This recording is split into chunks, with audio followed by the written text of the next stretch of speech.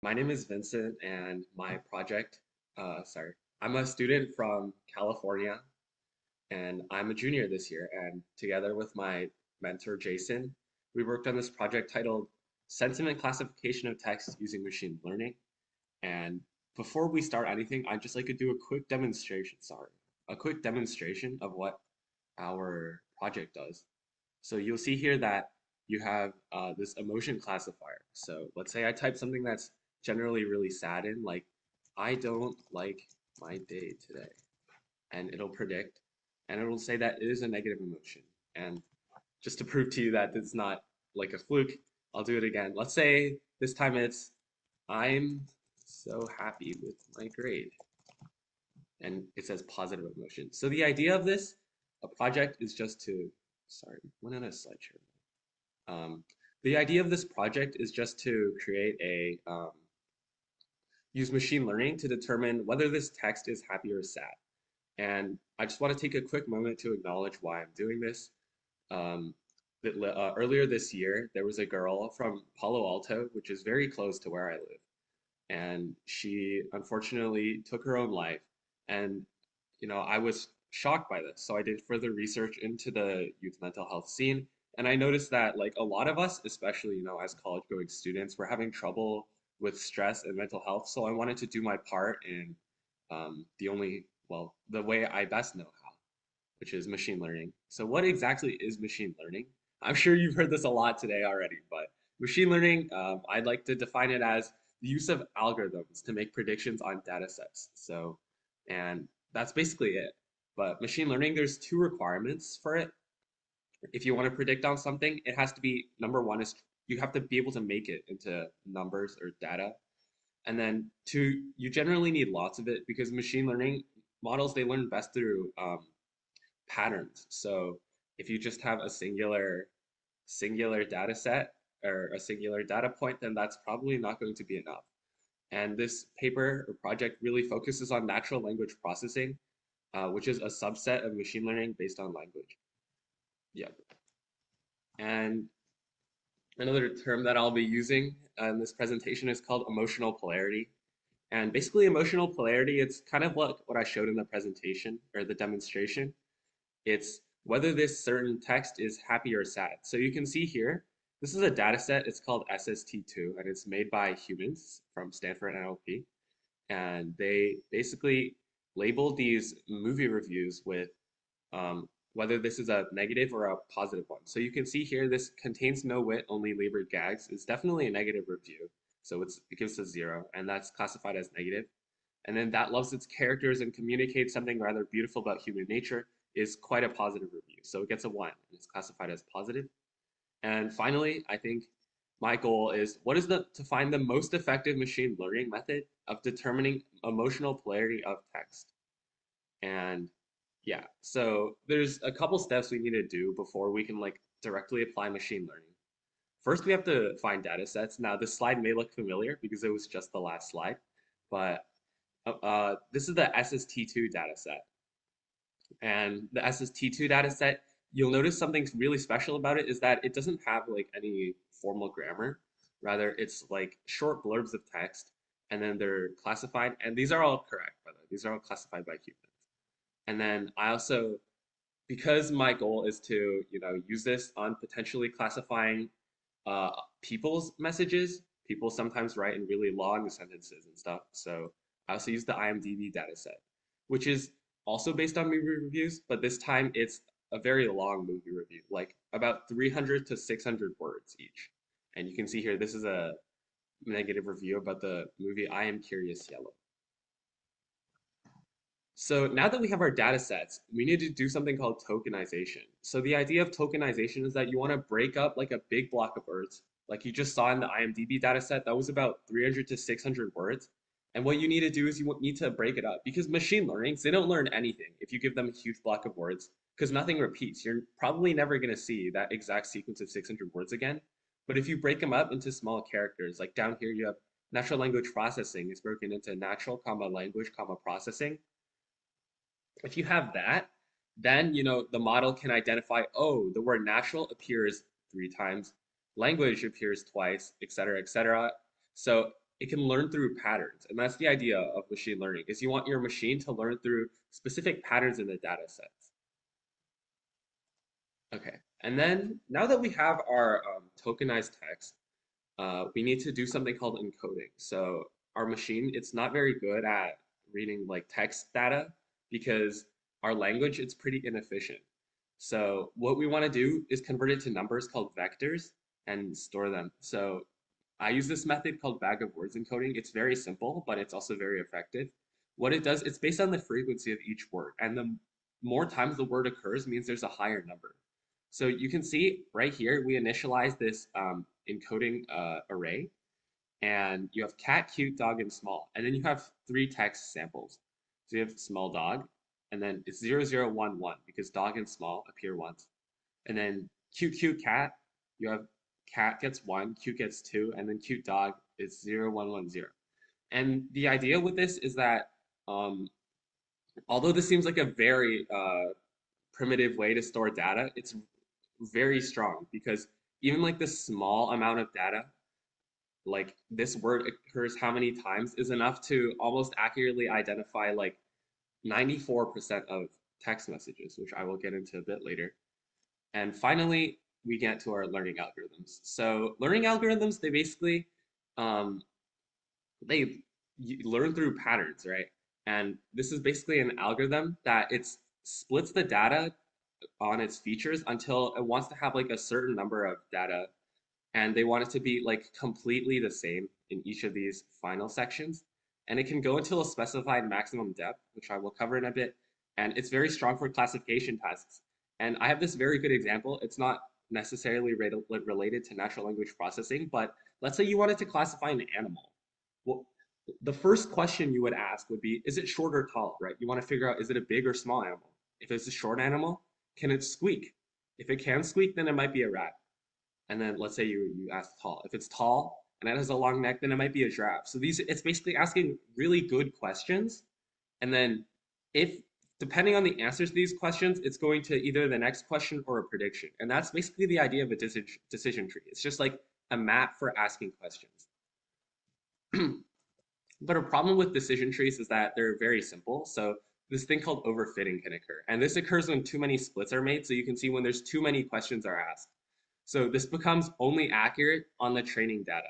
And this happens to any type of model.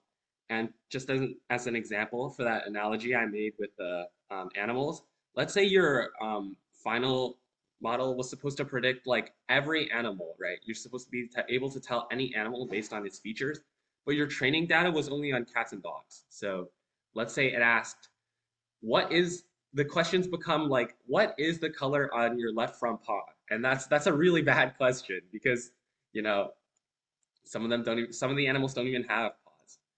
And that's why you really don't want to do overfitting. And another example is with linear regression models, and they can also become kind of bad. You can see here, we have our blue train, and it becomes all squiggly. Like normally you have a line of best fit to predict the next one, but the red test, you know, it just, the line doesn't know where to go anymore. So you can't predict on it. Yeah.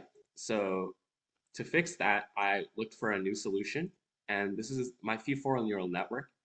And basically what a feed-forward neural network is, it the information flow is just one direction. So it only goes through once, and it'll never go backwards until like back propagation.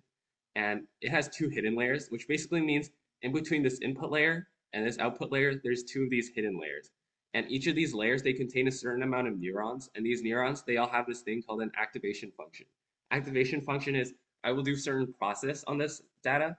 And then if this data has like a specific value that's greater than 1 or 0, and it'll basically light up, kind of like the neurons in our brain. And then it'll pass the value down to the next neuron based on its connections. And that's basically a very simplified description of a neural network, but that's the basis of, this is one of the most advanced machine learning networks.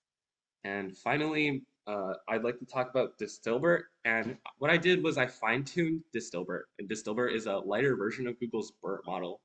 And BERT is really strong for classification tasks because it's trained on a large data set. You know, Google's probably spent like millions of dollars to train it. But also BERT is it's good for classification of tasks because the first two letters of its acronym stands for bidirectional encoding. And this basically means that it gains like a better understanding over like classic machine learning models. And I do not have enough time to go into like detail about this. So if you are interested, you can go to the Hugging Face documentation for BERT and Distilbert. So now that we have our models, we want to figure out what's the best way to, identify how good this model is. So I use confusion matrices, which is in general the best way to do this. And this displays the correctness of the model basically. So you can see here, there's accuracy, which is this TP plus TN over TP plus FP plus FN plus TN. And that's a lot of letters. But if you look on the right corner, it's very simple. So you have actual values and predicted values.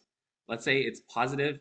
The actual value is positive, and your predicted value is positive. That's a true positive. If it's negative and negative, it's a true negative. And it's basically very simple. Let's say I predicted the sentence, I'm having a very bad today. I said it was positive, but it's actually negative, so that's a false positive. So accuracy is just the total correct over the total. And that's generally the best way, but there's also a lot of different metrics, such as recall F1 score that I cannot go into detail, but they're basically different ways to measure the correctness of the model, but generally accuracy is understood the best by us. I also, oh, sorry. I also use this thing called cross-validation, which is, you can see here is, you split it into 5 of these things called folds. You just divide the data set into 5 different subsets. And then for each iteration, you want to select one of them as a test data set, and then the rest you select as the trained data set. And what you'll notice is that every time we switch the test data set, and then we average the performance, and this just basically makes sure that the model is not getting extremely lucky on a singular test data set. And that's why it can help increase the robustness of our model. And I just want to go over the overall prediction process because that was maybe a lot to take in. So it's quite simple actually. You have our input. Let's say the input is lots and lots and lots of words. Tokenization will convert this to lots, comma, and, comma, lots, comma, and, comma, lots, comma, of, comma, words. And then encoding, it becomes 0, 3, 2, 0, 0, 1, 1. 3 is lots, 2 is and then 1 and 1 are of words. And then the learning algorithm will convert this to 1. It'll say predict, this is 1. That's basically it. It's very simple. And so here are my results. You can see here the decision tree. Like I said, it's not very good because it overfits a lot. But the other two I talked about, the feed-forward neural network and Distilbert, they actually scored pretty high. And in particular, I really like Distilbert because it's really easy to code. And secondly, it has a very high accuracy of 94%. One issue is that it takes 10 hours to set up, and it also predicts like significantly slower than all other models. And it's also more memory intensive. So I use the Kaggle notebooks, which have 30 gigabytes of RAM. So that's pretty useful. But for lighter loads, you can definitely use the feed-forward neural network. It has 2 hours of runtime and 13 gigabytes of RAM.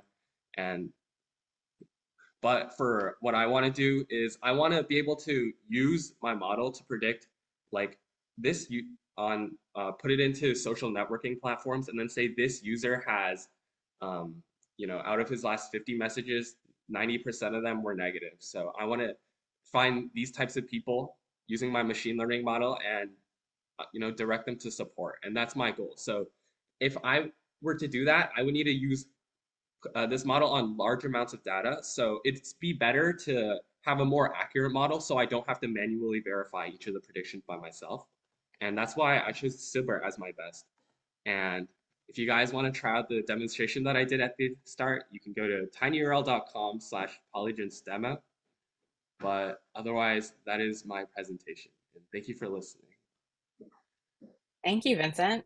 Very interesting and I think very relevant based on knowing what's happening as well within the youth mental health space.